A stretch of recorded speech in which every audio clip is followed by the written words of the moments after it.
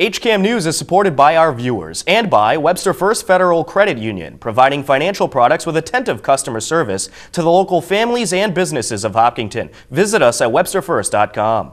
And by Golden Pond Assisted Living, honoring resident choice, dignity, and independence. Our health and wellness focus keeps residents active. Golden Pond, state-of-the-art senior housing and healthcare services.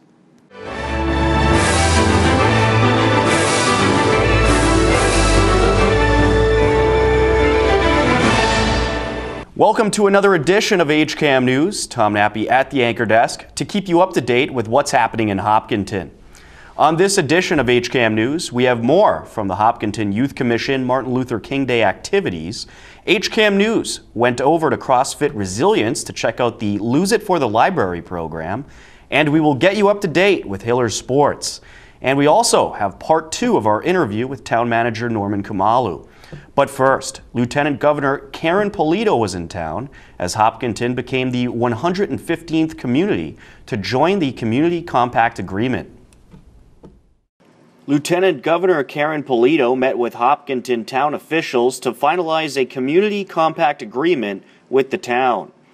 The agreement was put in place by the Baker-Polito administration, and more than half of the communities in the Commonwealth have applied to become a compact community. The document we're going to sign today is designed to help the town get resources to address 2 important elements.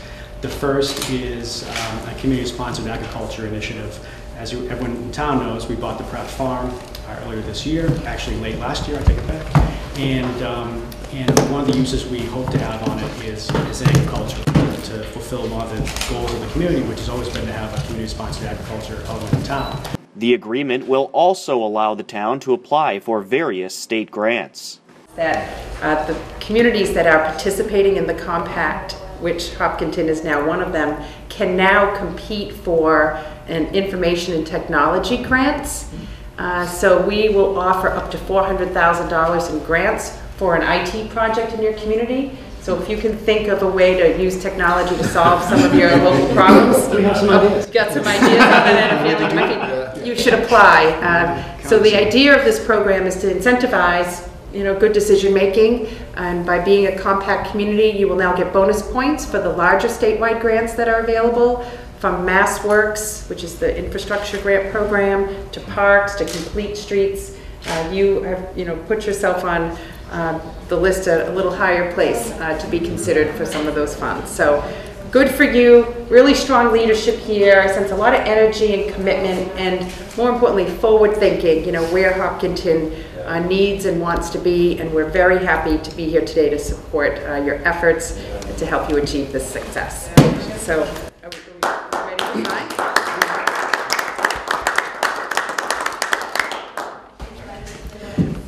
I said this in the last one, January 26th is an anniversary date here in our Commonwealth because it was 1 year ago that Snowmageddon began. We had over 26 inches, 30 inches in some places in our Commonwealth a year ago today, and I'm really happy that today is a nice, bright, clear day for all of us.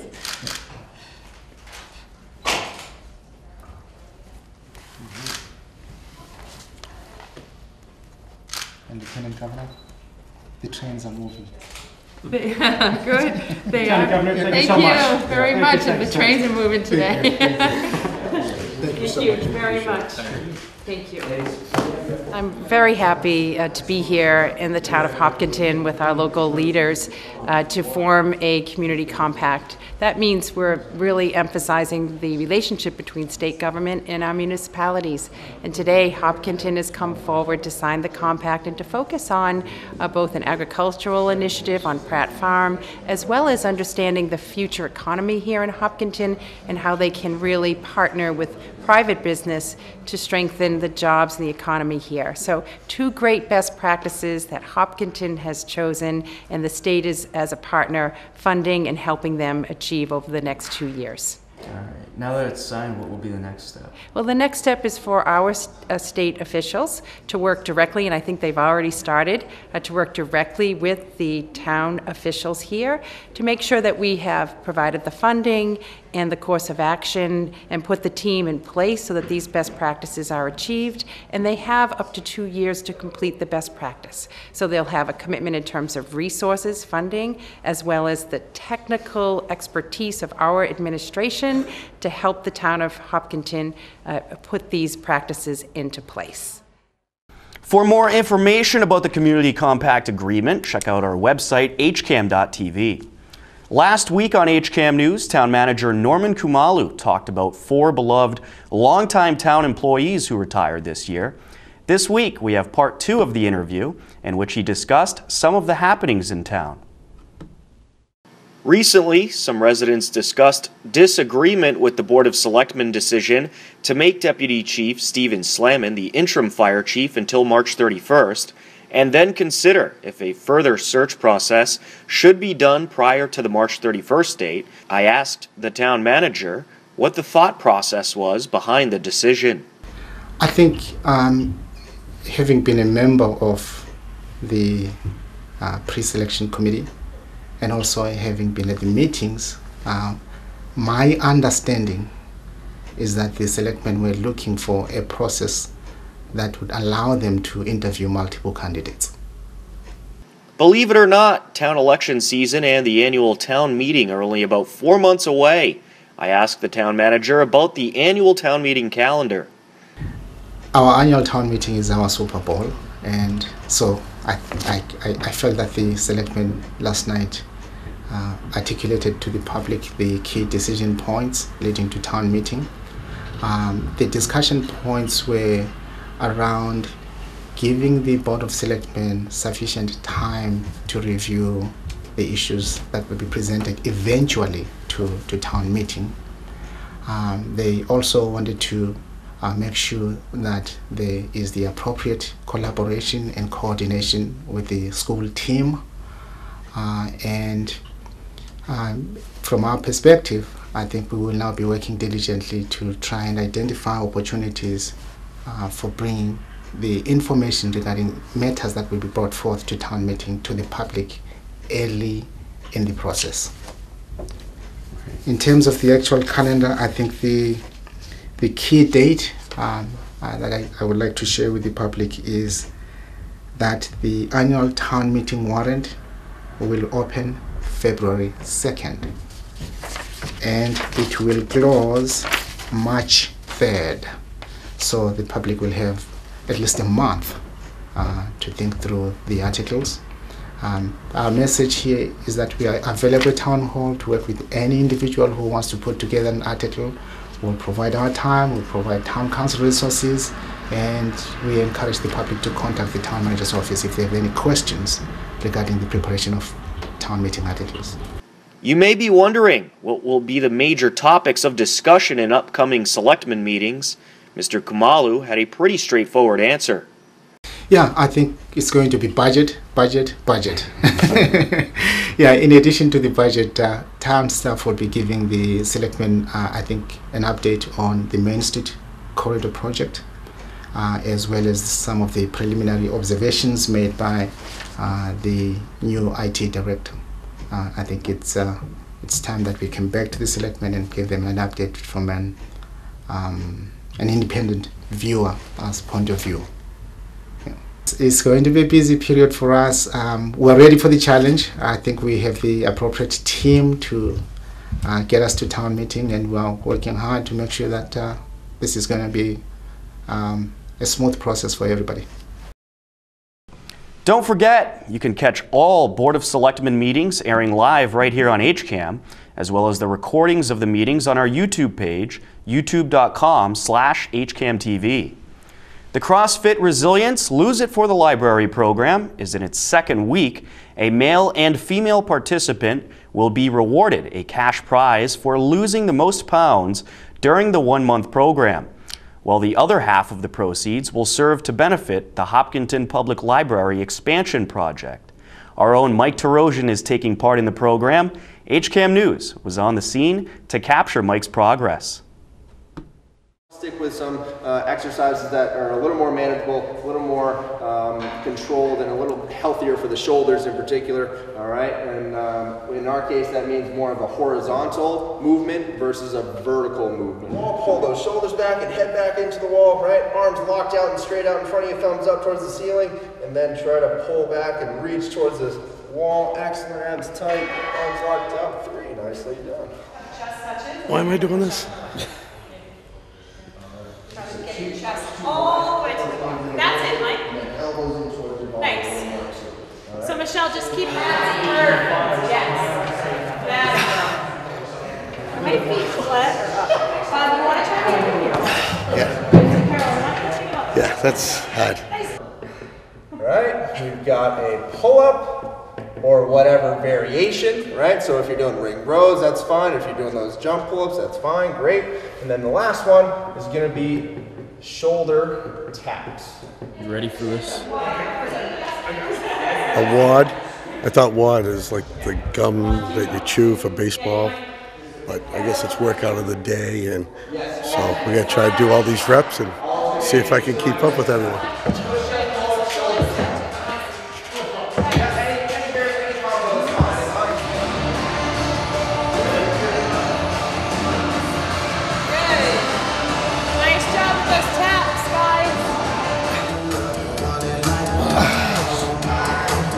Beast mode. Is that what you said?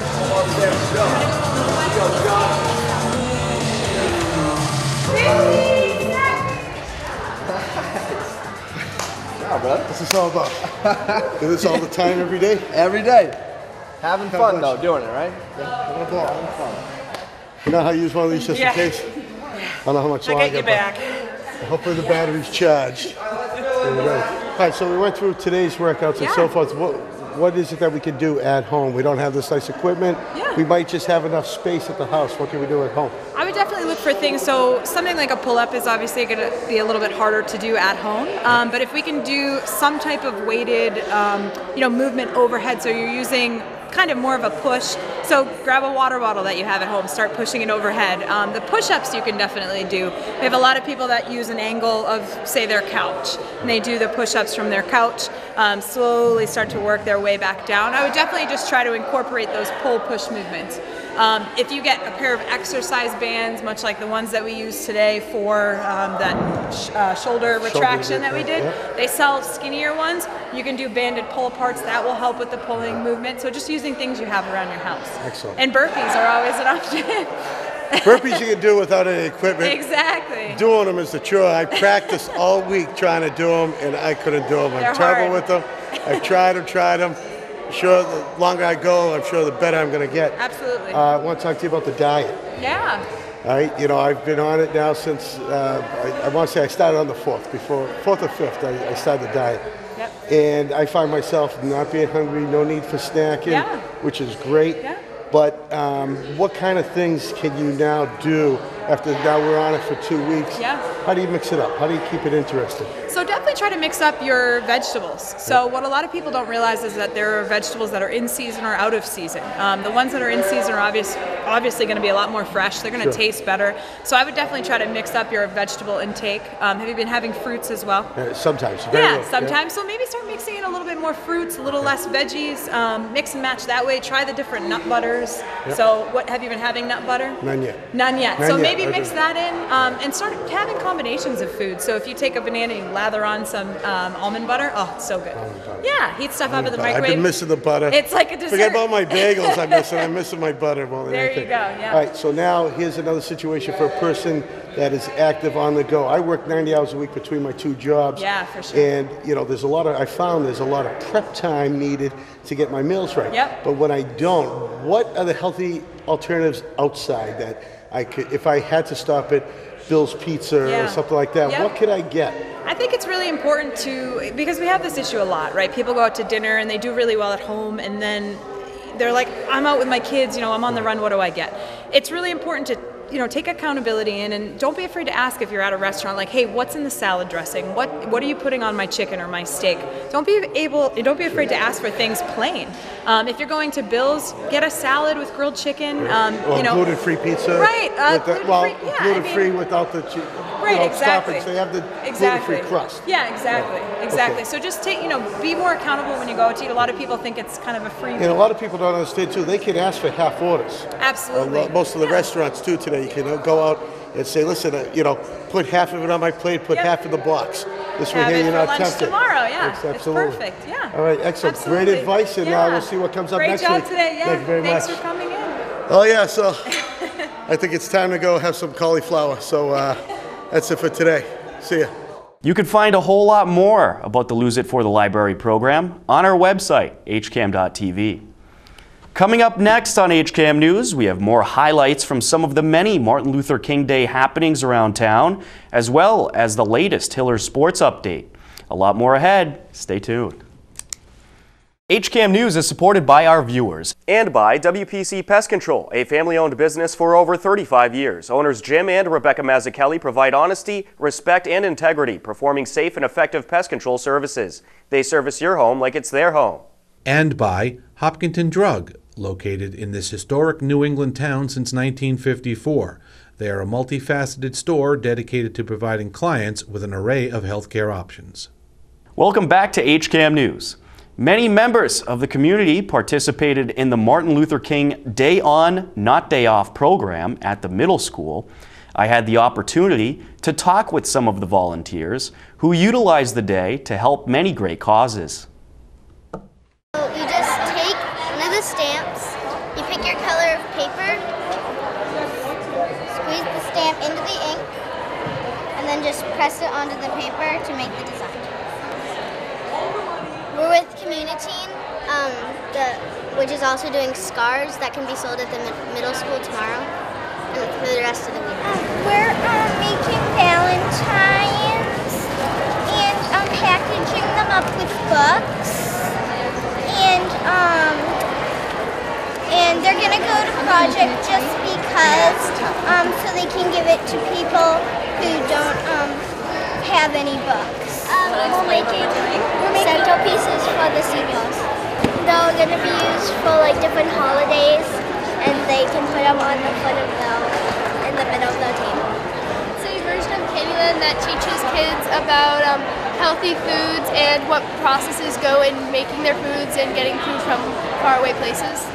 It's just like Candyland, besides the only difference is if you land on the winter moth or plane, you lose a turn because the winter moth eats like the crops, and the plane represents like all the fuel needed to bring food from long distances. And if you land on the baby carrots, since baby carrots are made from a lot of chemicals and bleaches to make them look like fresh and healthy in the size that they are, if you land on one of their spaces, you're stuck there till you get the same color card as their pieces. Or the default is 3 turns. Yeah. We made locally grown, we made pickles that are made from cucumbers that grow in Hopkinton, and they're grown with no added chemicals or preservatives in order to support healthy eating habits and less processing in general. This is our final project for our Gold Award, and half of the troop split up into Girltopia, which is about empowering women to make a better society, and then half the troop is doing a project to support local farmers, and it's all about eating locally and the dangers of eating things that come far away. And basically the main idea is if we empower women more, it's going to close the wage gap, and it's going to make economic growth rise and rise and rise. And all it's going to do is better our society and not worsen it. But if we keep it the way it is, our society is going to get worse and worse and worse. We're making coloring books for the Children's Hospital. All right, terrific. How long did it take you to make them? 10 minutes. Yeah. Depends on what you put on the cover. Yeah. Depends on how decorative you want to get. Okay, so you just make the cover, or is there like Yeah. So we make the cover and then you fill it with like 10 different pages of things that the kids can color. So you kind of do an assortment. And there's adult coloring books also that you can make. We're collecting items for the Serenity House in Hopkinton. And Charlie's helping me.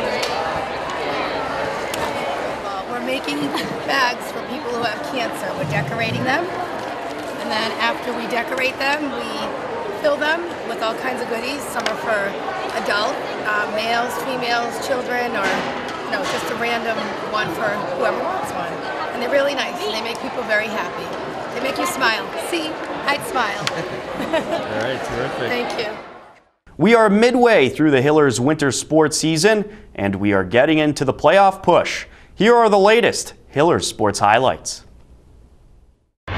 On January 20th, the 8-2 Hopkinton Hillers took on Ashland at home. The Hillers, who won 6 of their last 7 coming into the game, continued their hot streak. Cross ice it goes to McCluskey. To Karpinski. Avoids the check. Shot and a goal. Karpinski roofs it, and he gives the Hillers a 1-0 lead. And Layson took Simon's shot, saving a chip in goal. Goes in, and I believe Karpinski's going to get that one also. Oki now makes his man, hits a shot and a save. Yeah, it was a goal. Wow. Unassisted goal by Voki. I didn't see that go in. I beg your pardon. 8:01 to go in the game. The Hillers leading 3-0. There's a shot. Barrow makes a save. Loose in front. Up. Chippen tries. Also a save, and now it's a goal. He now back checks the play. Off the sideboard it comes. Finlayson tries to chip it to himself, and he does. He's got success. He throws it in front. Oh, and a nice feed, and Simo scores. Oh, what a nice pass by Finlayson. He gave it to Simos. He was on the crease area, and he just jammed it in for the 5th goal of the night for the Hillers. Senior Will Karpinski finishes with a pair of goals as the Hillers grab their 3rd shutout of the season, 2nd over Ashland, 5-0. The Hillers followed up with a 3-1 road win over Dover Sherborne on January 23rd. Freshman Jack Sloan had a pair of goals in the victory as the Hillers improved to 10-2 overall on the season, which clinches a playoff spot. Hillers boys basketball in need of a win took on Norton on Wednesday, January 20th. Connor Sarapusco buries this 3 to put the Hillers up 16-5, and then a little bit later, he hits another one to make it 26-9. Hillers led 26-11 after the first quarter. Second quarter, Nick Stanley gets in on the action as he buries a 3 to put the Hillers up by 21. The Hillers led 38-15 at the half. Norton had some 3s of their own, but despite a late comeback attempt, the Hillers take the game 53-45. Nick Canal had a double-double with 11 points and 11 rebounds. Connor Sarapusco led the way offensively with 14 points. In the following game, the Hillers had a tough battle with Dover Sherborne, who is towards the top of the TVL standings with a 9-2 record.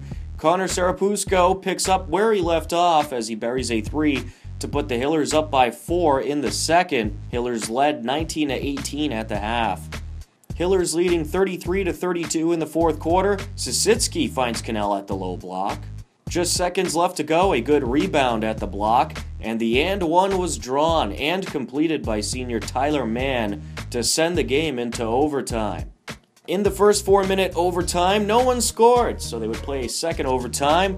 With the game still tied at 37, this layup would be all Dover Sherborne needed as they take the game 42-39.